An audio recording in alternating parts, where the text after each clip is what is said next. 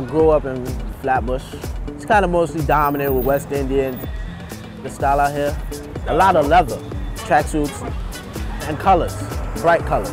The cap, this is the team Michael Jordan played for. This was the first sneakers that he came out with. The OG colors. OG means original. I like Michael Jordan. He was a hard worker. Good is not enough when you're trying to be great. That's kind of like how I am. I'm from Guinea. I've been living here since I moved to America.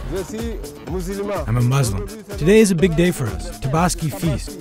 I'm going to go to the mosque to make a prayer. My costume, in our language, it's called garambu. It's rare, it's hard to get, and it's expensive.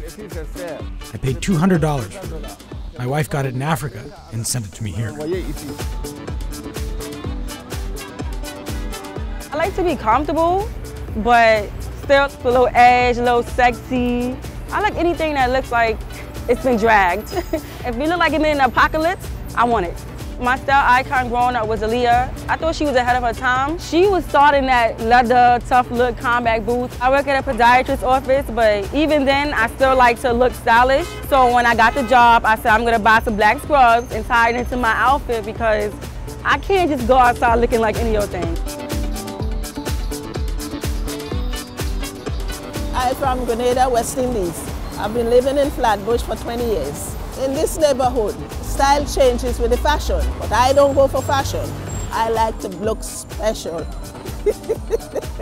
When I go to a party, I like to look better than everybody in the party. My shoes come from Brighton Beach. It's different, it's unusual. All my clothes are neutral because it's easier to put together. I'm 72. I had 2 children, 3 grandchildren, and I have 4 great-grandchildren. My grandchildren dresses just like me. They even go as far as to wear my clothes. My daughter steal her black and white shoes I bought. I take it back because she didn't ask me for it. And when she came here, she take it back.